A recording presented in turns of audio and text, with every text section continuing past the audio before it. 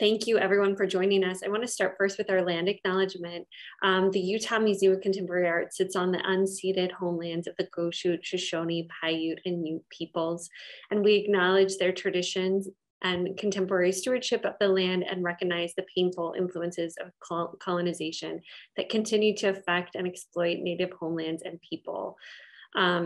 I also wanted to thank our exhibition sponsors, Bonnie and Lee Kirkpatrick and Visit Salt Lake, as well as Zap Tax and the residents of Salt Lake County for funding our organization. And I wanted to thank our town hall sponsors, BYU Arts Department and Utah State University Department of Art History. If you're students from any of these organizations, if you want to heart send a heart emoji so we can shout you all out and see all of you. Welcome and welcome UMOCA supporters. We're so honored and excited to have you all here. I want to start with introducing our wonderful panelists and just shout out the For Freedoms team.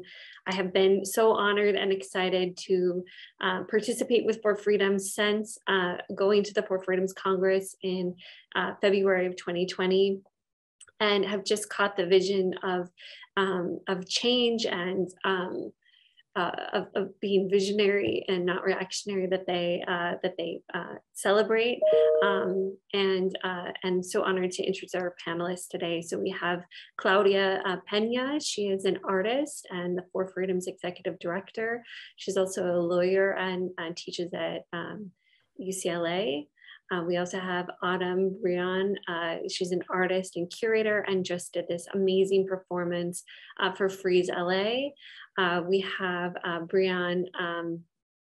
Breon, I deleted your last name. Is it Brian? It's Breon Bain. Bain. Oh my gosh, I'm so sorry. Breon Bain, artist, activist, scholar. Thank you so much for being on our panel. And then Mateó, Ochoa, artist, senior manager of community programming at the Sundance Institute. Thank you all for joining us and for being a part of this very important town hall today. I want to turn the rest of the time over to Claudia. Thank you so much for that, Laura. And thanks y'all for being here. We're excited to be spending this Thursday evening with you. As this is a town hall, it's really important for people to be able to interact and for folks not to get talked at, but for us all to be in a dialogue together and to be able to interact. So we're going to start off with the artists presenting some version of what they're working on. And then we're going to have a little bit of a discussion, and then we're going to provoke y'all to have some discussion with each other as well, perhaps in breakout rooms, depending on how it goes. And then we'll reconvene. Because we decided to have this in a meeting format as opposed to a webinar, maybe you enjoy watching people speak while you can see everybody else. If you actually want to see the speaker who is speaking, you can also put it on speaker view. I'm sure that you know this already. And we'll be pinning folks as we see fit as well. But let's jump into it. We are talking about many different topics tonight. And we're going to start off with, I think, Mateó, right? Mateó, can we start off with you? And would you like to say a few words before we share anything of yours? Yes, absolutely. Hey, y'all. Thanks for coming through today. Again, my name is Mateó Ochoa. I use they, them pronouns. And so what I'm going to be sharing today, it's not a piece that I've created, rather a piece that's informed how I approach my work. As Laura mentioned earlier, I'm an art organizer, and although yes, I work at Sundance Institute. And so I'm showing a piece created by Daddy's Plastic, which is an arts collective that's turned into a music group based in Oakland. Oakland is a huge home of mine for me. And so this piece really encapsulates the passion and importance of critique, especially when it comes to gentrification and displacement of our communities. And so one thing that I really appreciate about this piece is how fun and energetic this group is. And although we're constantly pigeonholed into a moment of crises or moments of feeling as if we should always be experiencing trauma porn, this piece is a critique of that, but also as a way to have fun with play. So I figured we just start off with that, and then we'll come back to it a little bit later once we get together and talk.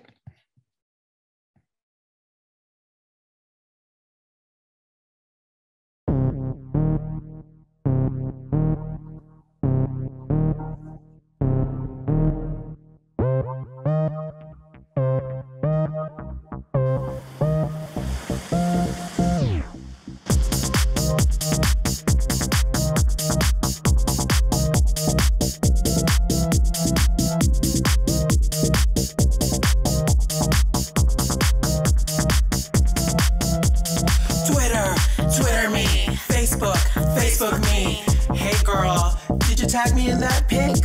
Silicon Valley, Silicon Valley. Hey girl, did you get that eviction notice? Google apps, Google apps, gringa apps. I just wanna be white. Google apps, Google apps, gringa apps. I just wanna be white.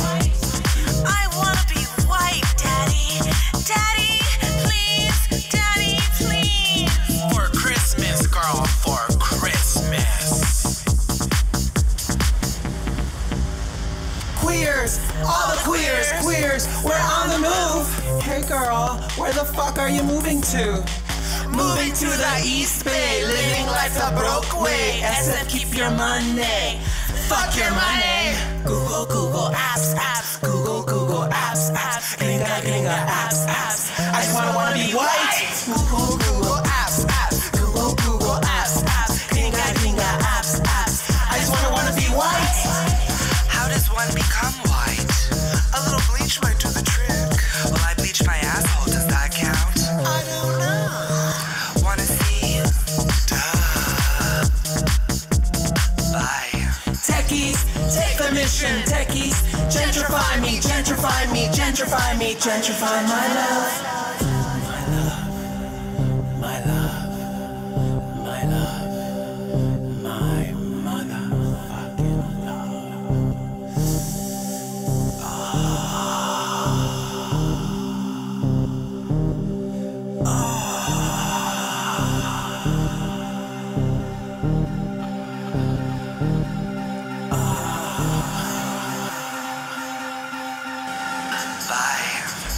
Google apps, Google apps, gringa apps. I just wanna be white. Google apps, Google apps, gringa apps. I just wanna be white. Google apps, Google apps, gringa apps. I just wanna be white. Google apps, Google apps, gringa apps. I just wanna be white.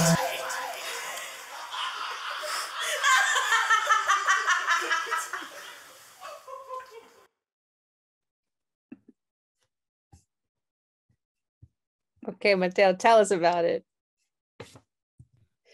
Yes, so this piece was created in 2013, I believe, and was showcased in 2016.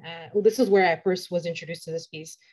Take This Hammer, it's an art and media activist exhibition that took place at Yerba Buena Art Center in San Francisco. And so the criticism is pretty clear. It's just talking about how a lot of Black and brown folks, queer and trans folks in the Bay Area, in this case, focusing on San Francisco, have been displaced. A lot of it's been as a result of these tech companies moving in. A lot of this is because folks are moving into this space because they can afford it. But the reason I put this one in is because a lot of the work that I've been doing is I'm very, very cognizant of gentrification, and art is not exempt from that, unfortunately. We see this happening in Boyle Heights, where a lot of folks who are artists that weren't born and raised there are moving into that area. And unfortunately, that leads to a lot of implications of increasing housing market in that region. So a lot of folks are having to leave. And so what's really important about this piece is moving forward, what I typically do with my organizing work is I lean to the folks that already live in these places. I primarily work with films now. And the moment you just go into a neighborhood and just organize an event, we're doing something wrong. We got to lean onto the artists that have been living in these places, have been doing the work, have been sustaining their communities, and providing the material if they seek it and if they want it. And so with this piece, that's just something that I really took personally, and I've continued to bring with me throughout my work. It's fun, it's silly, but it's also very real. A lot of artists have been struggling. A lot of families who are not artists have been struggling. And so what are some things that art can use to make sure that we minimize and, if anything, eradicate displacement and ensure that our communities are really safe and safeguarded? Thank you, Mateó. All right, given that this town hall is connected to the Awakening exhibit that's up at UMOCA right now. And so there's a lot of different ways to be thinking about awakening, right? Mateó just gave us one. And Autumn, you are up next. And I can't wait to see what you have for us. Thank you. Thank you. Good evening, everyone. Hello, hello, hello. I am going to share a video from my recent performance. Should I share my screen? I'm happy to do it. Are you ready now? Yeah, I'm ready. All we right. can just start with the video and then talk about it after. Perfect. We have just arrived after journeying through space and time for the revered ritual of reclaimed time. We've been receiving distress signals from the Black women of your city and chose this day to return to your coordinates.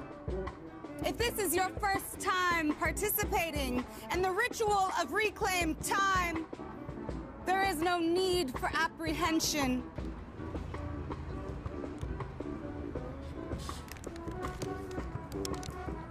I would travel the world and wander, marvel at the ease that life holds, eat quality food that nourishes my body.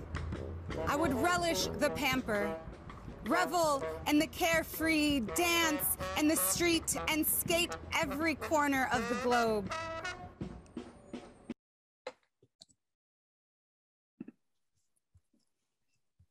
Thanks. So that video is an excerpt of a recent guerrilla performance piece that I did on the steps of the Walt Disney Concert Hall in downtown Los Angeles. And the piece is called Don't Use Me. So I did some research around the pay equity gap. And that's something that a lot of my creative practice is related to abolition, womanism, and especially Black women's labor. So I knew that Black women were paid approximately 63 cents on the dollar, but I wanted to understand that in terms of time. So if we use that same data, it takes a Black woman on average 8 months into the following year to earn what a white man earned in 365 days. That blew my mind, and I immediately started wondering what I would do with an extra 8 months of time. But as soon as I started thinking about it, I knew that I had to ask other Black women the same question. So I created a very simple survey, asked Black women what they would do with 8 months of paid time, and received so many responses.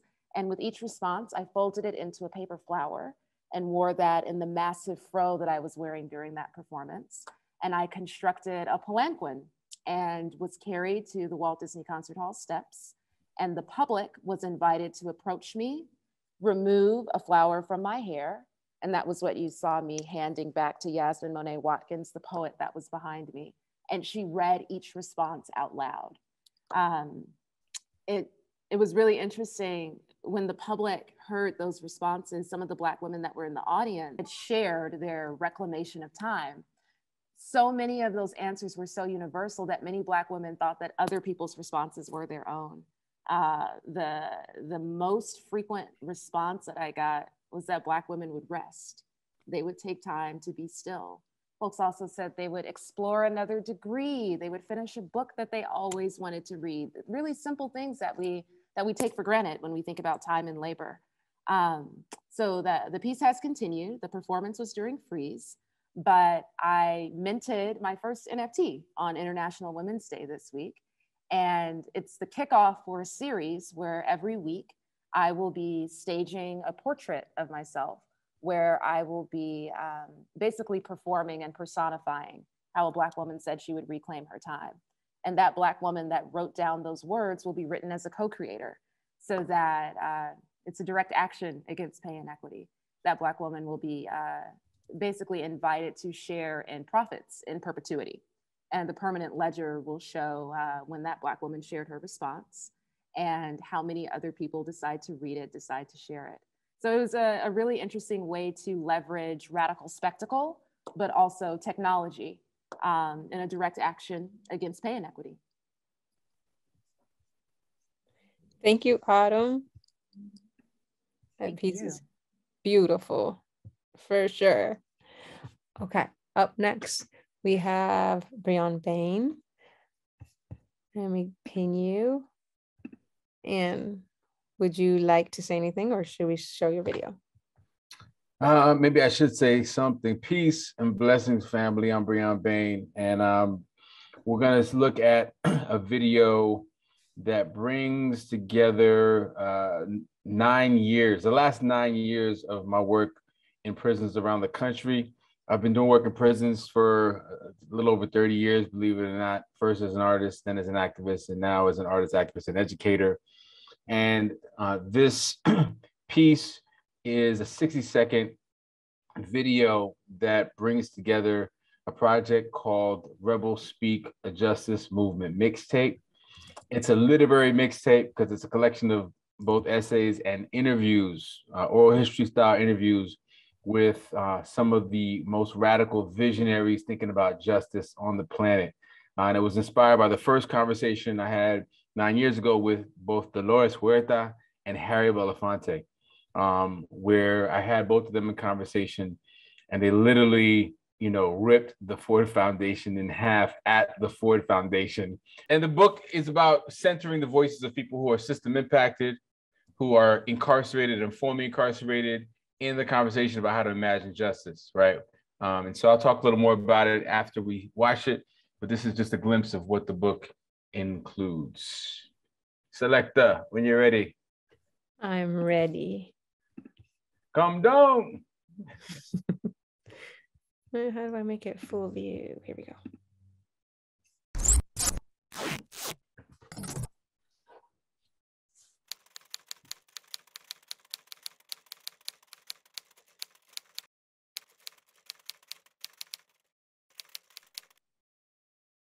What do you mean when you say I'm rebellious? Cause I don't accept everything that you're telling us. What are you selling us? The creator dwell in us. I sit in your whack ass class and you're failing us. Failed your class cause I ain't with your reasoning. Trying to make me you by seasoning up my mind, but you can't have mine. See, I shame the devil with the bass and the treble. Bang heads like heavy metal, take them to another level. I'm a rebel, so I rebel. Ain't hard to tell, for I live on my knees, I will die on my feet. Rebel speed, rebel speed, rebel speed, rebel speed, rebel speed, rebel speed.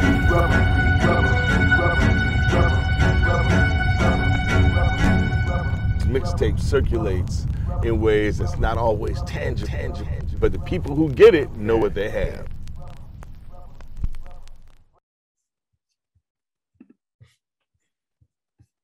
So that is the trailer directed by Claudia Peña herself. She was in the mix. I dragged her in to be involved in the creative process. And it includes some of the folks, some of the less well-known folks are Albert Woodfox, one of the Angola Three, who was incarcerated for 44 years in a 6x9 box in the Angola State Penitentiary. So named, largest prison in the country, so named because it was the site of 4 different slave plantations. And basically at the end of the Civil War, when we were so-called emancipated, they basically changed the sign on the door. And instead of Angola State Plantation, it became Angola State Penitentiary, which is a powerful metaphor for the relationship between prisons and plantation slavery, right? The native genocide is the first site of mass incarceration in this country, but the incarceration of indigenous folks, followed by the incarceration of African folks, of Asian American folks, is all part of that trajectory, not poor and working class white folks. And so the book is 10 chapters that are tracks in the way that you put together a mixtape. For some of y'all who may not remember the days we used to pop a cassette in and press rewind. The beautiful thing about a mixtape, you put together all the songs that you love the most for somebody who's important to you, and your favorite songs are so good, they got to hit rewind at the end, go back to the beginning, and just play it all over again. And so I hope this book, by drawing on that spirit of that tradition, brings some of that to the fore. I can't imagine having a movement for Black liberation that was run by white folks. I can't imagine having a movement for women's liberation, a womanist movement that's led by men. I can't imagine a queer movement led by straight folks. So why would we have a movement to end mass incarceration, an abolitionist movement that doesn't include people who are incarcerated or formerly incarcerated in the leadership of that movement? And so this book centers folks who are system impacted, centers folks who we call credible messengers, to make sure that our voices are at the center of the discussion about the future of justice in this country and around the world. Thank you, Bryonn. Thank you. Sure, you're making people all riled up already. Just how you do. All right, now it is my turn. So as Laura mentioned, I am the executive director for Four Freedoms, and we are a collective of artists that the organization was born about 6 years ago or so. And it started off as an artist performance as a super PAC. It was started by Hank Willis Thomas, Eric Gottesman, Wyatt Gallery, and Michelle Wu. And the four of them were crazy enough to start a super PAC. They actually called me because I'm also a lawyer, and they were like, hey, do you think we should do this? And I was like, definitely not. That is a terrible idea. Y'all don't know what you're doing. Artists, this is messy. And they were like, cool, we're going to go do it. So they did. And I'm glad they didn't listen to me at least that one time.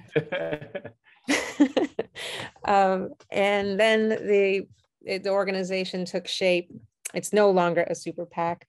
We now function in a hybrid way. And over the years, I collaborated many times on some of the projects that Four Freedoms did, including the Norman Rockwell photos that we redid in 2018, and the first 50-state initiative where we put billboards in every single state, including Puerto Rico and DC.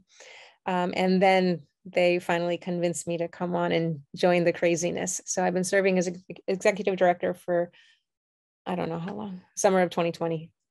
And that fall was when we started the Awakening campaign, which was in collaboration and in parallel to the Wide Awakes. For those of you who haven't heard, the Wide Awakes were a group of abolitionists and in the 1800s. So the abolition they were talking about was slavery. And many of them were feminists. They wanted women to have the right to vote. And many of them talked about being anti-capitalists. So the original Wide Awakes of the 1800s inspired a group of folks, a group of artists in early 2020, before the pandemic hit. At the Four Freedoms Congress was sort of the unveiling of this group of artists that wanted to come together in a collective, to have no centralized leadership. So to me, it's the original DAO, the original decentralized autonomous organization. And it was a very sort of leaderful space where people's ideas were welcomed as long as you were willing to do it. There was a space for it. And it was also sort of an open source space where people were encouraged to build on each other's work and ideas, and to add and to show up and to support and to be allies. And so that work continues. The Wide Awakes continue to inspire people. Autumn is a Wide Awakes artist. Bryonn is a Wide Awakes artist. Mateó, I'm just going to claim it. And one of the things that Four Freedoms did, Four Freedoms also sees itself as one of the Wide Awakes as an organization and as individuals. So we created what we call the Infinite Playbook. And this year we're going to have an Infinite Atlas, but it wasn't quite ready to share. So I'm going to go ahead and share the Infinite Playbook with you, just some pieces of it. And Mateó, Autumn, and Bryonn, are y'all okay with reading out loud? All you cool. Okay, so I'm going to call on you to help me read some of this stuff, because nobody wants to hear one person's voice all the time. That's boring. Okay, so I'm not going to show you the whole thing because it's kind of longish, but as you can see, this is, we're having lots of discussions around the conversation. What does it mean to be woke versus awake? What's the difference between those two? And where do you fall in? What inspires you? What's more meaningful to you? What resonates with you? And so as you can see down here, currently assembling in the world, we're just claiming it sort of all over the world. And we'll skip through these. The idea behind the way that we entered the Wide Awake space is we wanted to encourage people to think about play and to stay in their imagination.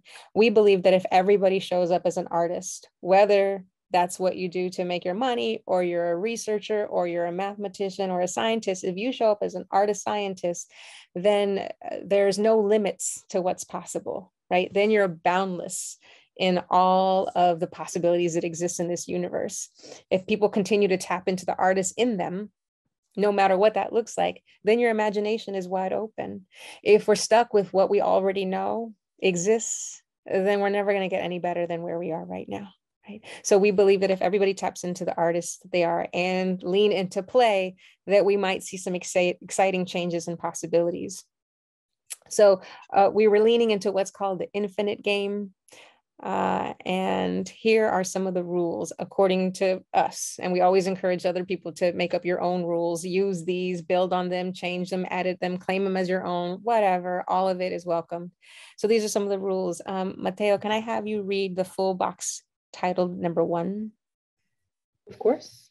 This is Mateó. Number 1 is no one plays alone. You know nothing you need to know. The rules always change and love overrules. Sit with that for a sec.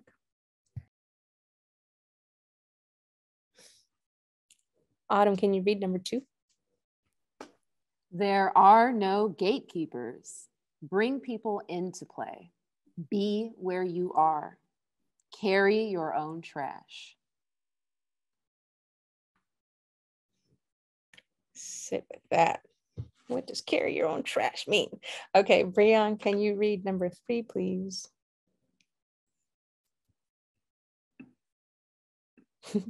You looking for your mute button? You can't find our tab anymore. Okay, you look for the tab while I read 3, and when you find it, you can read 4. Number 3, learn from feeling. Let love quiet fear. Nourish joy. Go there.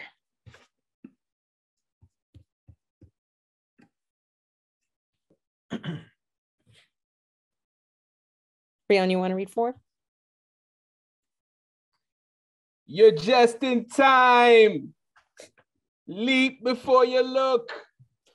You know everything you need to know. Together, we are awake. Blah, blah, blah. And seriously, don't take yourself too seriously. Play on, playa. I knew you were looking for a character when you hesitated to start reading. I was like, I know exactly what he's doing. I was looking for the mute button. After you got off mute, you still hesitated. As you can see, Bryonn is also an actor. He's a performer in all the ways. Okay, so these rules, they're kind of, you know, in some ways they're a little bit quaint, and in some ways they're very aspirational, but what's most important to us is they're open to interpretation, right? Because we're artists and we want to provoke thought. We want to provoke questions. We want to provoke dialogue. So this isn't necessarily giving you all the answers. For example, you know nothing you need to know, and you know everything you need to know. What the hell does that mean? I don't know. You tell me, right? So we want you to be thinking about these things and determine for yourself how this lands for you, what this means for you. I'll stop there and unpin myself. Now, having looked at just a few minutes, or having heard from each other for just a few minutes, each of you, you know, does so many things in your life, and there's so much that informs your work.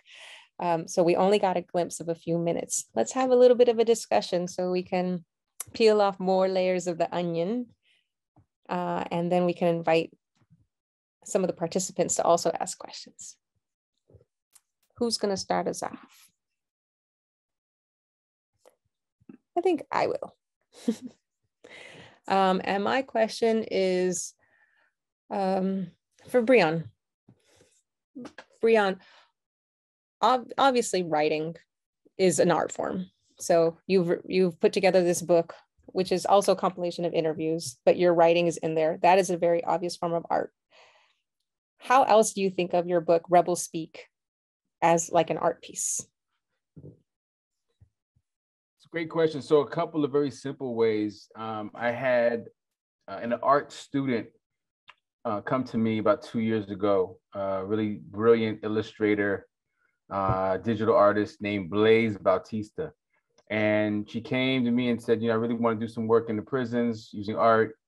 And I'm a little frustrated because in my art program, they say my work is too political. She was doing images of Derek Chauvin and other police who had killed Black and brown folks, and like showing their faces kind of half distorted to kind of reflect the ugliness and pain and trauma they cause on people, and the other half kind of regular. And the whole art department was like, I don't know, it's a little bit too aggressive. It's a little bit too angry. It's a little bit too emotional, militant, all these horrible things.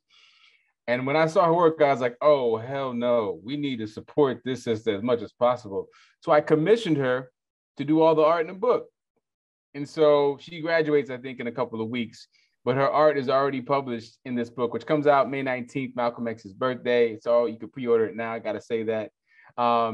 But, you know, she's in the book, and Angela Davis wrote the foreword. So I was like, I wish when I was 22 years old, somebody put my artwork in their book with Angela Davis writing the foreword. And, you know, so it's definitely art in that sense. She did a really brilliant job of just doing digital illustrations of Dolores Huerta, of Harry Belafonte, of Albert Wilcox, of Susan Burton, 21st century Harriet Tubman, you know, help women get out of prison in California and South Central Los Angeles and, you know, get their lives on track, you know, beautiful images of all these folks. So that's a way it's an art piece. But I also, you know, think about just the way in which the chapters, which we call tracks, the way they connect with each other.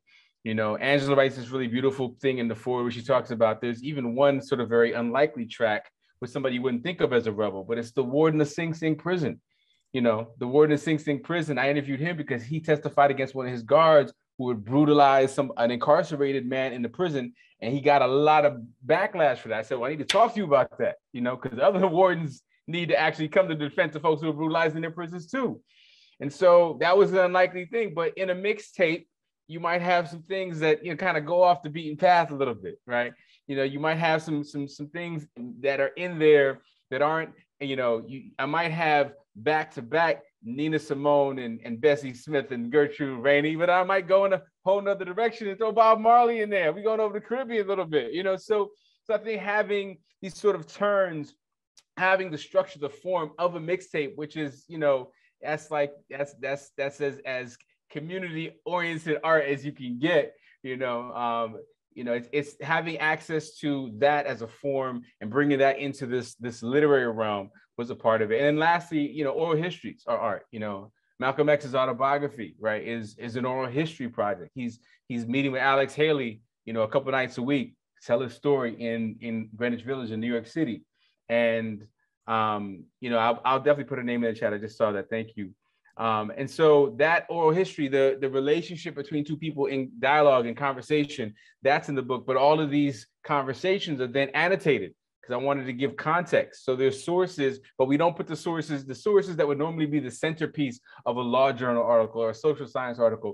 They're now the sideline. So we bring folks who are normally marginalized to the center, and we put on the margins the academic sources and citations and the blue book references that are oftentimes in articles.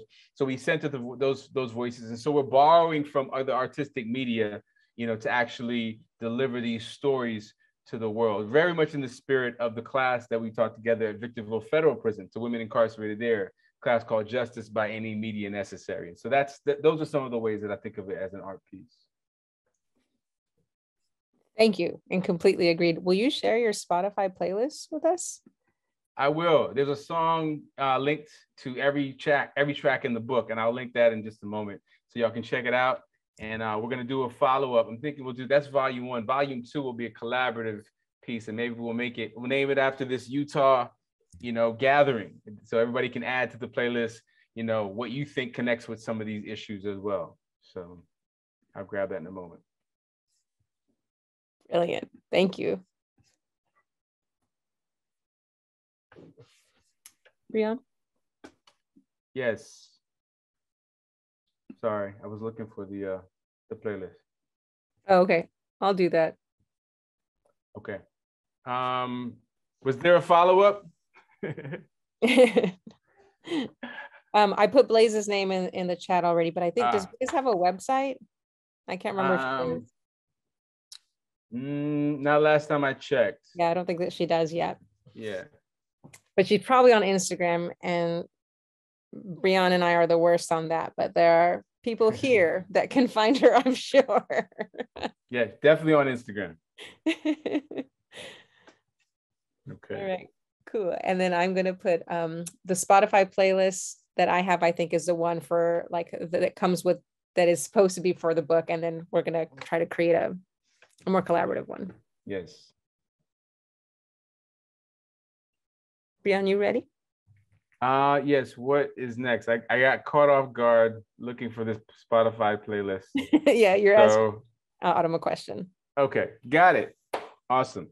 So I'm really curious, Autumn. to know, like, what was the most surprising response. I was really pleased to see Black women would choose rest in your piece. You know, definitely, you know, the distress signals grabbed my attention. The relish in the pamper grabbed my attention in the Don't Use Me piece. But I really want to know, given how deep you've gone into this work, like are there any examples, or at least one example, something that was really surprising or unexpected to you in the kinds of responses that you received in your process? Yeah, that's a great question. And I was also very pleased to see that a lot of folks said that they would rest, because I'm very inspired by Tricia Hersey's practice. She is the NAP bishop and founder of the NAP ministry. And she's a performance artist. She's a writer. Her entire practice is centered in rest as resistance. And it's a resistance against white supremacy, a resistance against capitalism. And it inspires me so much. I'm always encouraging folks to rest. And I loved seeing that Black women would say that they would rest with their time. But a response that surprised me, one person said that with more time and with the money that came with that time, that they would just finally get their wisdom teeth taken care of. Wow. They said that they had been complaining about like dental pain for years, not for weeks or months, but for years. And it really just got me thinking about how intertwined many of the problems are that we face as a society, because we know about Black maternal health. We know about how high death rates are for Black mothers, for Black babies. We know about high blood pressure, all of these other ailments that really plague our community. And what I thought about was, how many women would just have time to get a physical, or to pay more attention to that nagging pain that they may have had in their entire body? And what so many physicians say is that, especially with cancer, for example, my partner is a cancer researcher. The biggest thing that physicians want is early detection so that they have time to treat ailments. So if as a Black woman, you are born behind the clock, if you have less time just by being born Black, the pay inequity for Black women starts on average at 16 years old. So if you started working and you lost time, you lost time to rest, you lost time to vacation, but you also lost time to take care of this physical shell that we have as humans. So yeah, that one really stuck with me. I think about that one a lot. And I don't know if it surprised me, because it made so much sense when I read it. I have heard other people say that they just need time to make a doctor's appointment, you know? So I don't know if surprise is the right word, but that really stuck with me. It definitely stuck with me. Yeah. Thank you. Am I allowed to respond? I just, so many thoughts. Please do. All right, cool. Because, you know, my partner is also in medicine, right? And really?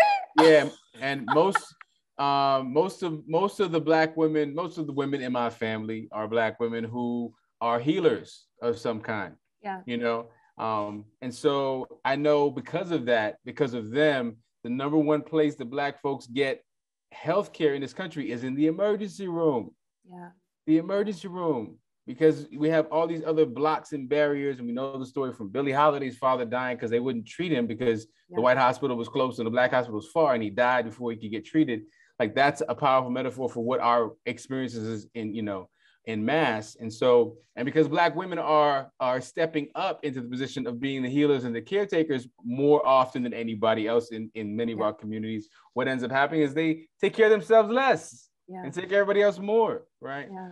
So I think it inspires in me the thought that we have to figure out how those of us who have greater privilege can operationalize that privilege to bring equity where these inequities you're pointing out are so vast. Yeah. And Black women as caregivers, unfortunately and fortunately, that's a function of adaptation. I wonder if many Black women that are caregivers would choose to do so if they did not have to. You know, Yeah. a part of why I constructed that palanquin for the performance was to honor Biddy Mason, who had to walk almost 2,000 miles from Mississippi to Utah as an enslaved woman. And it was her job to put up the tents, tear down the tents, but also to care for people because she had been trained in midwifery and the use of plant medicines from other enslaved women. And because she had to walk so far, when I imagined her coming from a planet and seeing the fruits of her labor, she became a millionaire within her lifetime after she got her freedom. And she owned most of what's now downtown LA when she started investing in real estate. When I was like, okay, what if she could see my performance? What if she could come downtown in 2022? How would I want her to show up? And I imagined her being carried. But I think what I want is for us to be carried in our lifetimes, for that not to have to be an Afrofuturist projection and not just something that I imagine. So thank you for that question. Thank you. Thank you. And thank you for your powerful work. I'm inspired. Thank you. And thank you to Four Freedoms for supporting this project so that it could happen. Thank you again. May I ask a question? Mateó, I have a question for you. Yes, hello. I really enjoyed hearing you talk about the forms that colonization takes today, and how an example of that is gentrification and how that happens within art as well. And I've read how you practice harm reduction and how that's so important for how you work. Yeah. I'm curious, so often when we talk about abolition and the tenets of abolition, folks think that it's only about prisons and the carceral state, and that it's not like a framework that we can use in practice every day. Right. I'm curious about, as you practice harm reduction and you practice it in like different aspects of your work, what have you learned that a layman could just use on a typical day to practice harm reduction?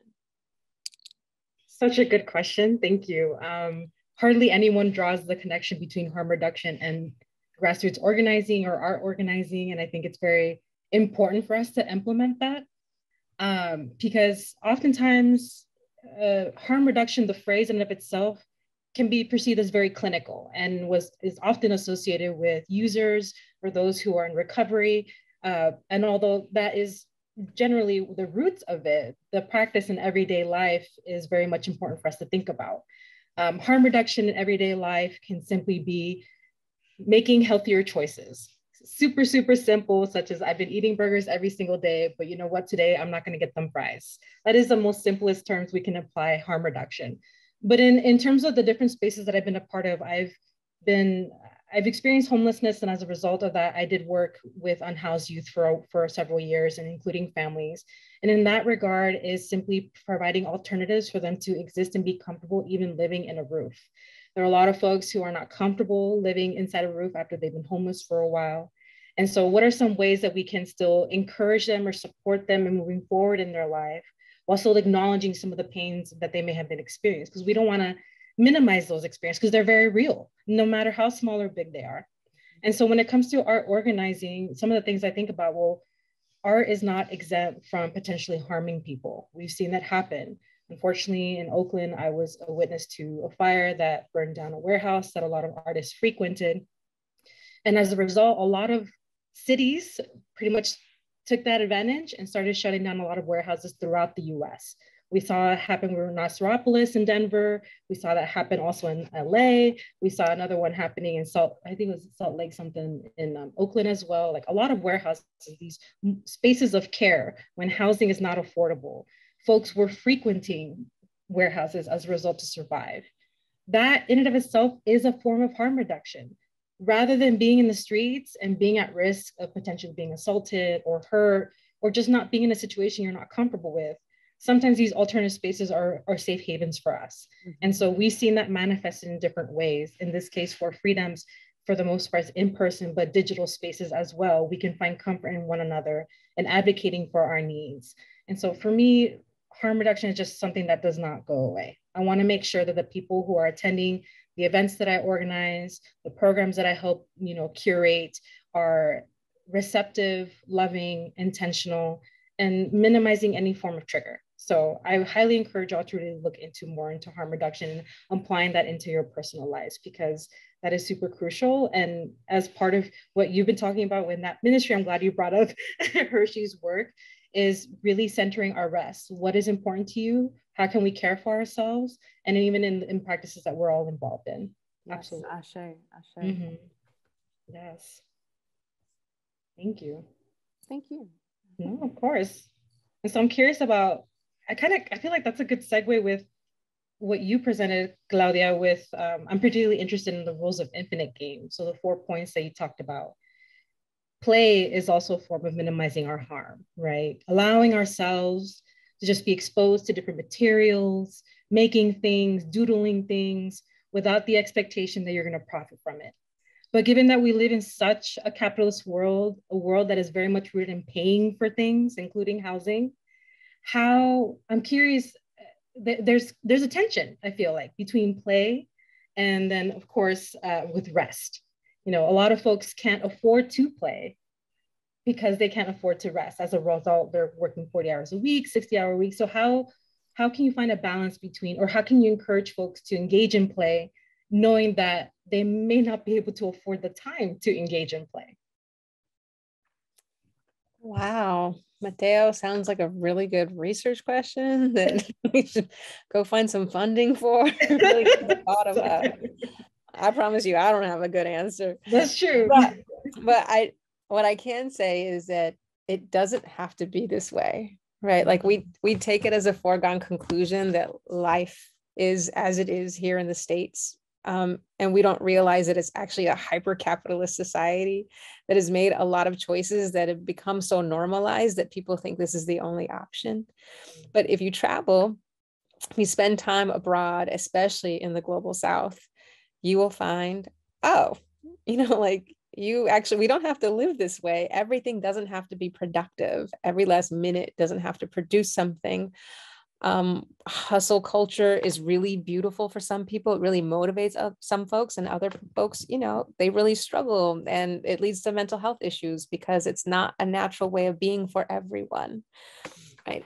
Except we're all fed these ideas, and so everybody feels like they should be doing something. They should be, you know, working on something. They, you know, what Trisha talks about in the NAP ministry is really beautiful and important. And then some people hear it and they're like, whatever. You know, like, I'll sleep when I'm dead.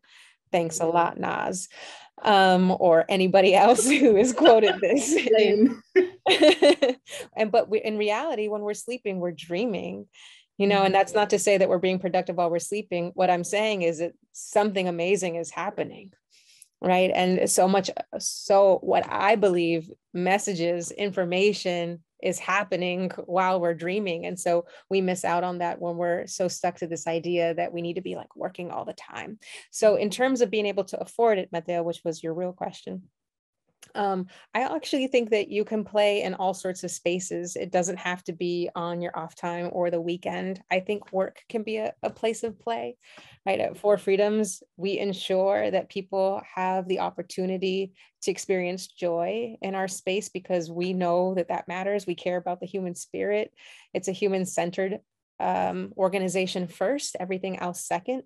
It just so happens that people are also, you know, better artists or, you know, better colleagues when they have space.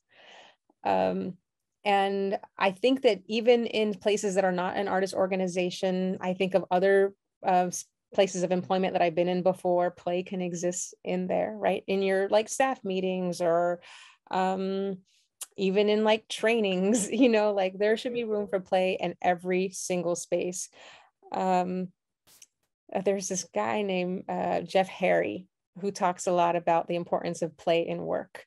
And he takes the position that people, you know, you're more likely to retain employees, you're more likely to have a more productive workforce, but you're more likely to have, you know, happier employees if you integrate play in the workspace too.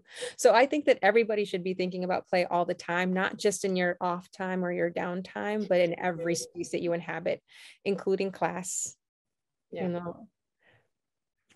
I'm glad you brought up, I know we're tight on time, but I'm glad you brought up classrooms and the workspaces, right? Because Oftentimes play is very much associated to an art practice or leading into or formulating or nurturing your art practice. We're all, I feel like I would argue that we're all artists in some way, and part of that in our entryway is through play. And so I'm glad you brought up dreaming, because I've been stress dreaming about work and I need to get rid of that. So I need to go back to dreaming about play, because that's really something that we need to incorporate into our daily lives. So thank you so much for highlighting those two, because I imagine we have a lot of younger folks here and workers and art admins and all that. So thank you. Yeah, there's also a lot of information in those stress dreams, Mateó. Oh no, I'll find that. So, can I jump in? Yeah. Is there time? So I just want to think about some of the language and just kind of the metaphoric possibilities of what we're talking about. So obviously, when Nas says, "I never sleep because sleep is the cousin of death," he's speaking metaphorically, because Nas sleeps every damn night, right? But he's talking about sleep as a metaphor for being unconscious, which is the same metaphor that the wide awakes are using by calling themselves the wide awakes, which is the same metaphor that is in the common parlance now when folks say that we are woke, right? Or you're not woke enough, or I'm more woke than thou, or however you use it. So I'm thinking about how we navigate through this language and what it means that we have this general association with sleep, with being, sort of not open to or not informed about what's going on around you. Dead prez, I'm African and I know what's happening, is pushing back against this idea that we don't know what's going on in the world, right? So there's just so many layers that I think are important. One way that I think about this is that I think art lives in the world of aesthetics. And so if you think about what that means, right? The opposite of the aesthetic is the anesthetic, the anesthesia. Malcolm X used to say, when you go to the doctor or the dentist, they put Novocaine in your mouth and you're bleeding all over the place, but they put it in there so you can suffer peacefully, right? You're getting cut up, but you don't feel it because you're numb to it. So if the anesthetic, the anesthesia numbs the senses, the purpose of art in some ways should be to wake those senses up, right? It should be an alarm clock, as Anne Bogart and other folks say. It should make you see more, should make you hear more, make you taste the food, more, because it's got them Caribbean spices in it, right? All of that stuff. So I think there's some meaning in those metaphors, not to be lost in the literal understanding of them, but there is some meaning to how we think about it. I think art as a central tool to wake us up to each other's common humanity, our shared humanity, and our interconnectedness is, I think, a part of this conversation that we should bring into the sleep versus woke versus wide awake as we're navigating through all of that. Really appreciate hearing you say all this, and I want you to be reminded, Bryonn, that this is being recorded. So I now have you on the record defending this idea of sleep. This is sort of an inside conversation, but this is a debate that Bryonn and I have been having for a few years. Yeah. Well, I would just edit Nas and say, I never, abstract sleep, because sleep is the cousin of death. Whatever. Okay. All right. Listen up, folks. This is what we're doing next. Let's see. All right. So if you have a burning question, go ahead and put it in the chat. We're going to try to get to it at the end. But next up, we want to encourage y'all to have some dialogue with each other based on some of the infinite playbook questions. So I'm putting the questions in the chat. If you are the type of person who does not like breakout rooms, that's okay. You can still go to your breakout room and just say, I'm staying on mute. You can stay off camera. Just put in the chat, I'm not going to share. I'm just here to, observe. That's fine. Or if you want to jump off now, that's also fine. The provocations are in the chat, but you can do whatever you want once you're in the group, right? Like, no, this isn't homework. Nobody is checking on you. Nobody is certainly policing you. So if the group wants to take it a different direction, go for it. Whoever feels inspired by one of the questions in the chat, lead the conversation. You don't have to take them in order. And again, as I said, you don't even have to answer the questions at all. You can take it a completely different direction. But what we're hoping to do is to inspire a little bit of a different dialogue than normally happens, in breakout rooms in general. So I'm gonna go ahead and open the rooms. Do whatever you like. Everything you do is right. So how was that? Put in the chat what that experience was like for you. Meaning, did you enjoy it? Was it weird? Was it awkward? Did you guys not talk at all? I joined a group where everybody was really shy, they said, and so it was very quiet when I entered. Were there super chatty Cathys in your group and everyone was talking over each other? Tell us a little bit about what the experience was like.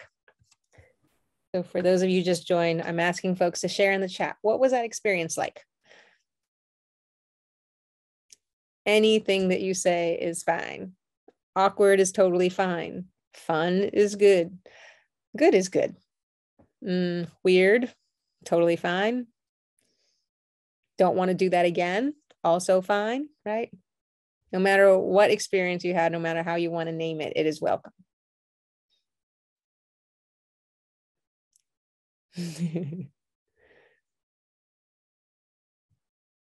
Oh, I want to hear more from the folks that found the questions confusing. Yes. That's good.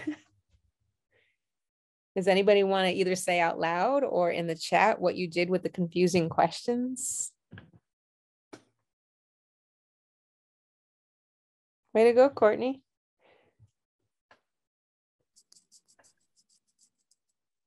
Something that came up in my group, we were curious about where is there? Yeah, exactly. What did you guys decide is there? Where is it? Well, I thought it was kind of cool because it was something that we also recognized when we were talking about play, bringing people into play. There doesn't have to be the same place for all of us, and it shouldn't be. Absolutely. That's the thing, is it's different for every single person, right? Even play means something different for every person. Bringing people into play means something different. What's your trash? For some people, it's like the hater voices in their head. That's the trash. For other folks, it's trauma or baggage. Some folks, it's literal trash. They need to clean their room more, Claudia. Yeah, go. The one that made me giggle when I read it was question number 3. So how can you know nothing you need to know and everything you need to know? So of course the academy came up, right? But the thing that I shared was I had a car accident when I was in high school. And so I struggle with retaining information and struggle with memory loss. And so for that, that's me every morning when I wake up. I'm like, how you know nothing you need to know and everything you need to know?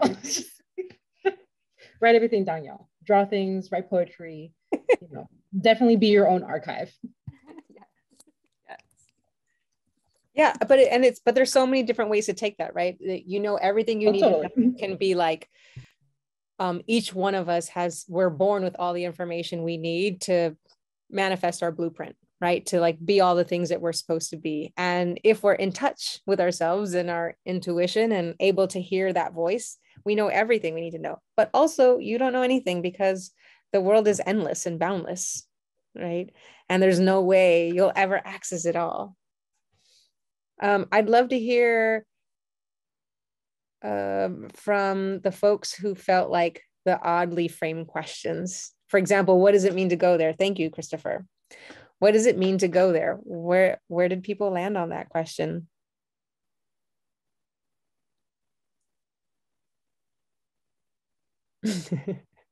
Yeah, I hear that. Did anybody have he didn't get there? Oh, that's pretty good. That means you had juicy discussion before you got to the last few questions. For anybody that did feel like they understood, what does it mean to go there? What was your perspective? Where's Brenna? Brenna, are you willing to speak out loud?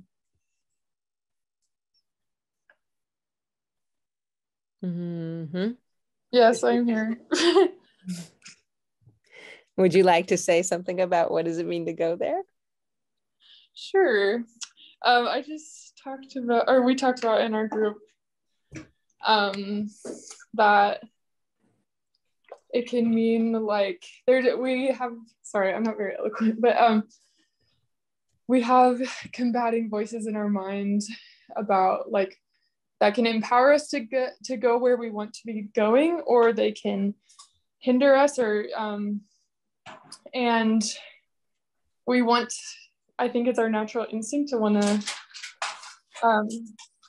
eliminate that fear from our lives. But at the end of the day, I told this story of just that I heard once about like you are driving on a road trip, and this road trip is your life, and fear and faith are both in the car, and you get to choose who is your co-pilot or who's in the front seat with you. So at the end of your life, like, do you want to say that you let fear impact your decisions, or going for it? And so I think we all want to go for it. Yeah, Brenna, what I understood from what you shared is having faith drive that wheel is going there. Yeah, I love that. All right, anybody else with confusing questions that didn't make any sense to you, you'd like to hear what somebody else did with it? I see Abby wrote in the chat, I think in response to that question, so how to enter and explore that imaginative space, as well as that space where we don't know anything, while having every piece of knowledge we need. Yes, Abby, twice.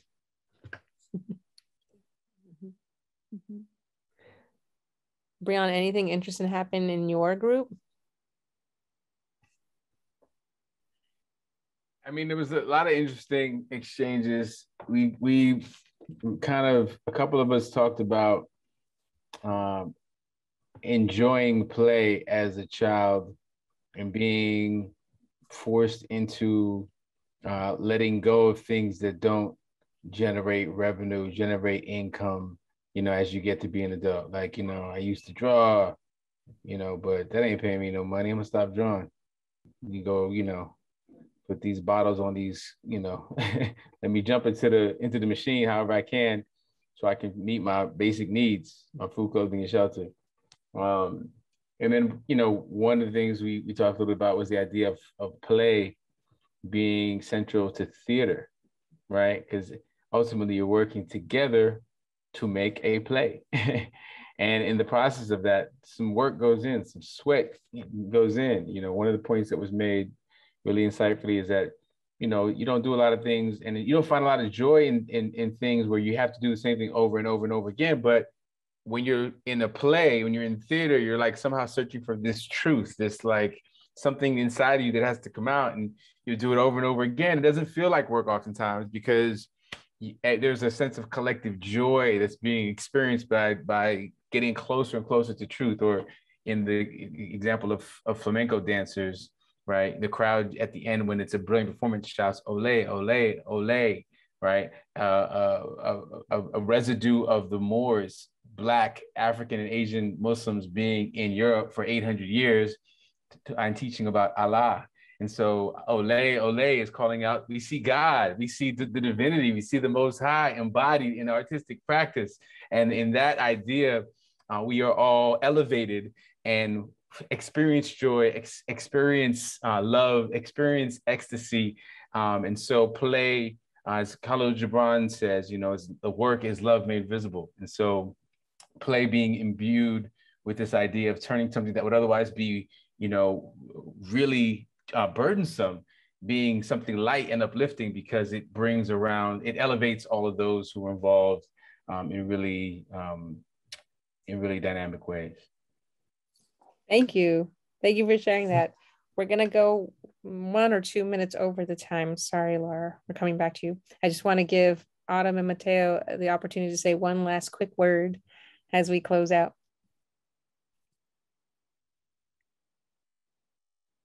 In regards to the questions, or yeah, just like this whole time that we've spent together in this last hour and a half. Yes, I first of all, thank you all for being here tonight.